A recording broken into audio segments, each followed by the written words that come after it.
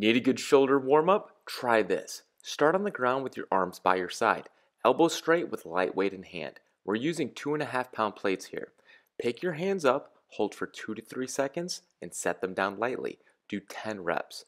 Next, elbows stay on the ground and pick your hands up as high as possible to work your external rotators.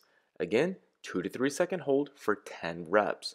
Step 3, same L start position with your arms, but now pick the full arm off the ground before holding. The key with this is to try to keep your forearms parallel to the ground during your hold. After 10 reps, go to the last exercise, which is a press.